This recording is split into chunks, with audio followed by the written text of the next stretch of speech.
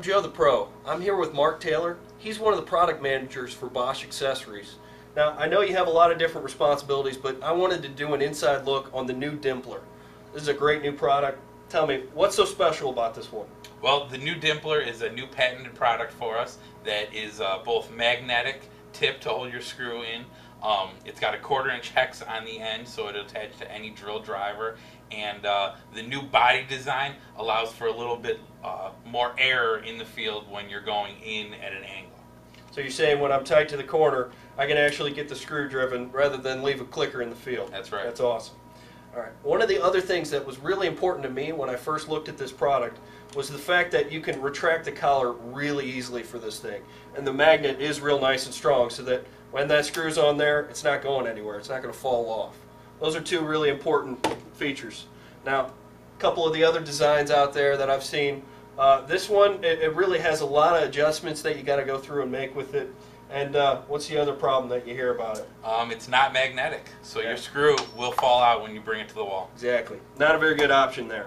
Now, for me, when I'm hanging a whole lot of sheets of drywall, I'm just going to go straight to the screw gun.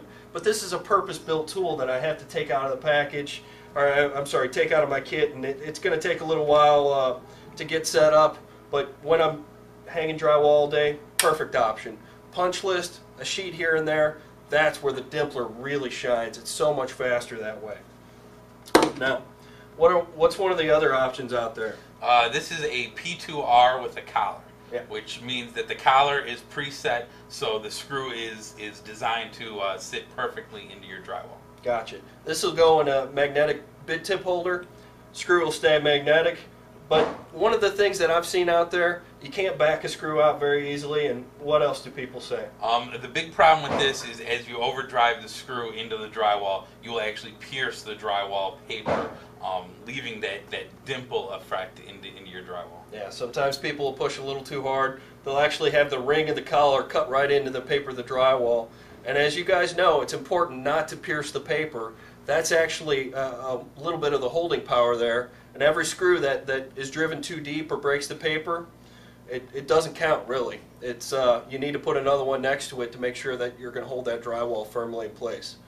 That's an inside look on the new Dimpler. Mark Taylor, Joe Sains, thanks for your time.